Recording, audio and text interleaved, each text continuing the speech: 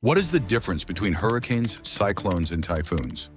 Where do they come from, and how are they different? Hurricanes form in the Atlantic Ocean and the northeastern Pacific Ocean.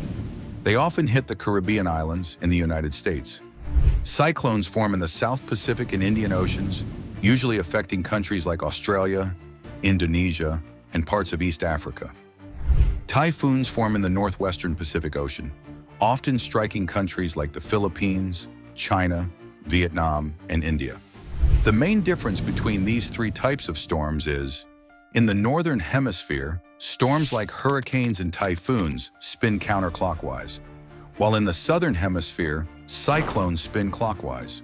All three types of storms share the same conditions to form: warm ocean water in tropical regions, high humidity, a region with frequent weather disturbances, weak upper-level winds.